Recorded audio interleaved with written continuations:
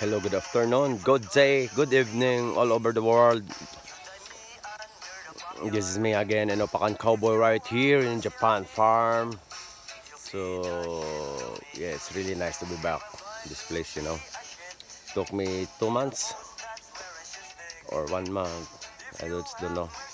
I just working out every night, but I never ran this past few months. So I just feel lazy. So this is the promise of my birthday. It's October 30, 2020. Sorry, it's September 30, 2020. So tomorrow will be October 1. It's my 2 years, exactly 2 years in Japan, right here in Japan. Yeah. So, ang bilis ng panahon. Mag 2 years na pala ako dito. So, pag na-enjoy mo talaga yung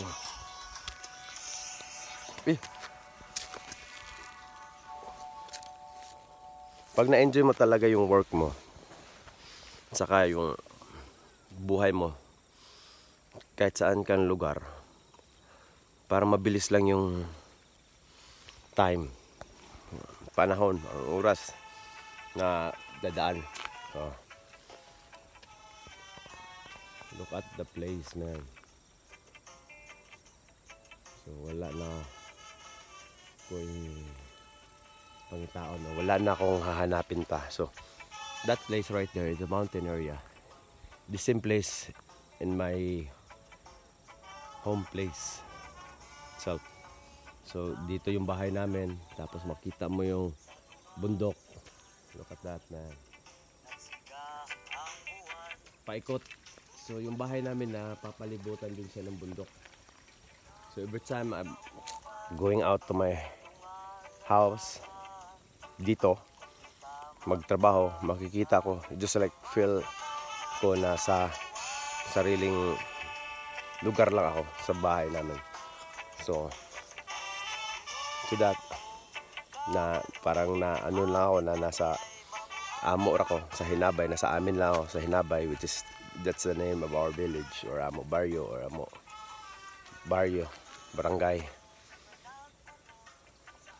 So I was decided last week na I will renew my contract. Guess what? Kung how many years ako i-renew? It's bloody 3 years, man. So I will enjoy this view, this area, this place for the next 3 years. So it will be 2023. So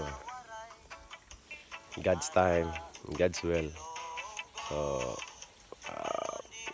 I will continue my good moral, and I will continue to stay fit,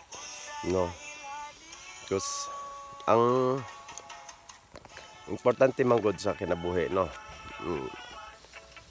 I will let you know, guys, mga subscribers, o sino tong di pa nakapag-subscribe. Real talk tayo. So mag-storya ta. So ako, sa ako opinion, na ang aspect sa ato kinabuhi, ang tanan, ako gihatag og value, pinakauna ang health, sunod na ang family, loved ones, yung trabaho,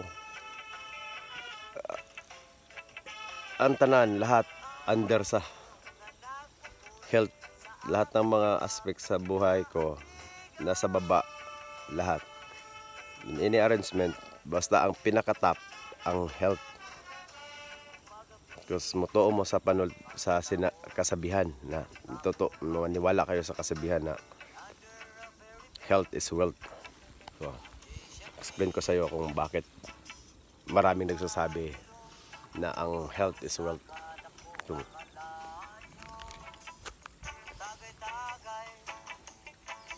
ang health is wealth, sa ano ko lang, sa pananaw ko lang sa buhay.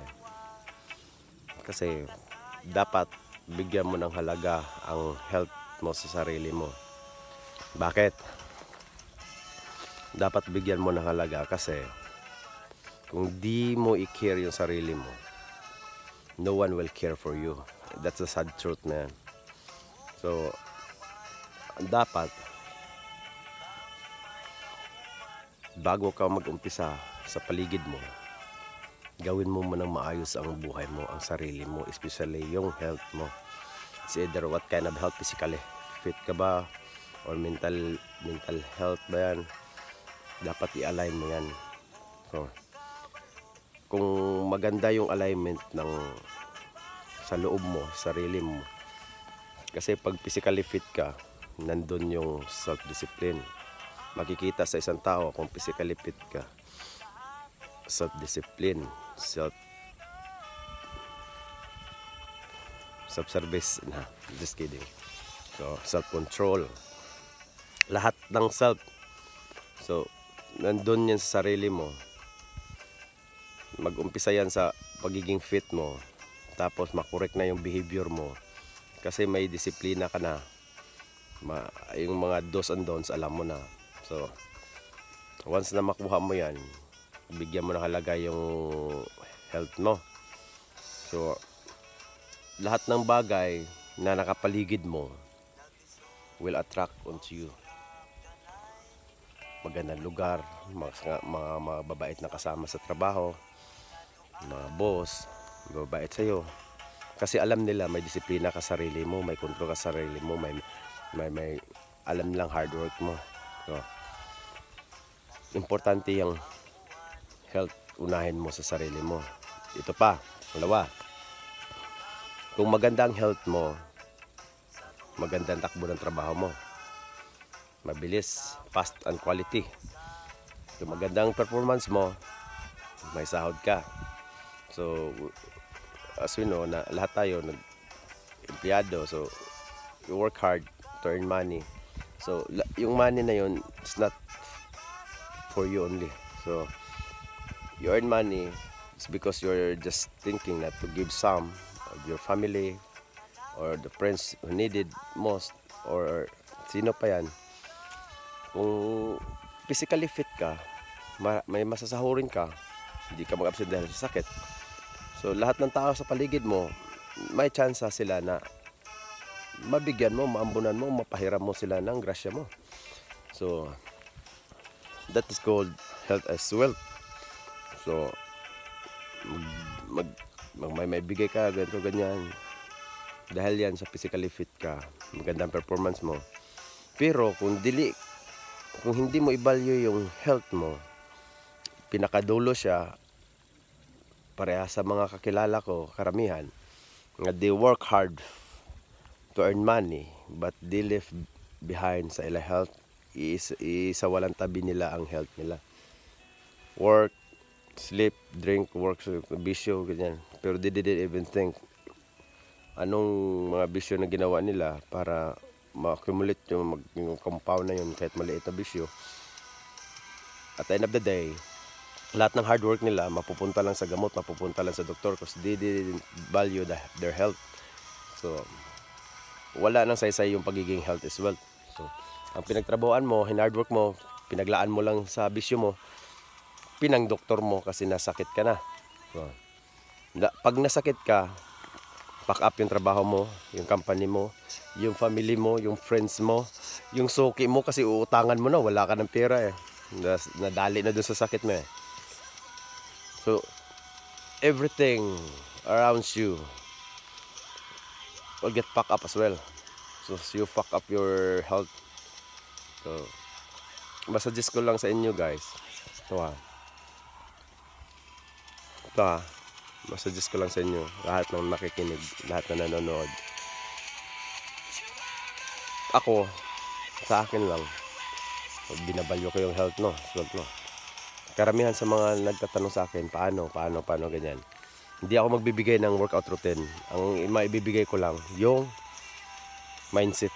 If you have a perfect mindset, walang makakaano sa iyo, walang alibay. Kasi the more na marami kang alibay, pagod ng katawan mo, wala ka pang ginagawa. So ito yung dapat nyong gawin. So para di na kayo makapagod or tawag niyan, ma disappoint or whatever reason na ayaw nyo mag-workout. Ito lang ha, lahat tayo tao, we are humans, we build for motion. So you can run, you can jump, anything you want. You can swim, at least you're moving, man. So you walk, you run, you climb, you fly, you jump. So it is what it is, because we are humans, we build for motion. Tapos sabihin natin, karamihan din sa tao nagsasabi sa akin, wala akong time. Kasi ganito, overtime ako, 12 hours ako, 13 hours ako, 16 hours ako, 24 hours ako nagtatrabaho. Yo guys, wake up. Paano nyo masasabi na wala kayong time? We are all equals as humans, you know. We only have 24 hours a day. You don't have 26, 28, 30. Me, I have 24 hours a day. You have 24 hours a day. I have work 12 hours per day. Bakit ako nakapag-jogging before mag-lunch? After break time. Di ako mag-break, kakain, mag-jogging muna ako at least 1 hour. 10 kilometers, tatakbuhin ko back and forth. Yun yung farm namin sa baba. Yan. Tapos, after trabaho, after work, in the evening, at least may 1 hour and a half akong mag-workout, which is mag-bars ako or mag-lift ng light. So, solve ang 24 hours ko. Solido ang 24 hours ko. Wala akong reklamo sa araw ko kasi nag-enjoy ako. Nakapag-workout pa ako. So, yung iba, pagod, ganito, ganyan. Napapagod sila kasi di nila alam kung paano nila i-value ang time nila. Kumbaga, wala silang time management. I just want you to know guys na ang time, it is the pinakamahal na commodity sa atin. Gold, money. Ang time ang pinaka the best na dapat hawakan natin yan. If you lose your time, it will never coming back. You know, hindi na ibabalik yan. Ang pera, lahat ng bagay mababalik yan kung gustuhin mo. Pero ang time, ngayon, September 30, 2020, hindi na mababalik yan. Tomorrow, it's another story, another day, another date. You know? So, that's it for now, man. This is me, Inapakan Cowboy. I hope you learned something. So, i-apply nyo yan sa sarili nyo. So, uulan na. Bye for now. I'm done. Adios, baby.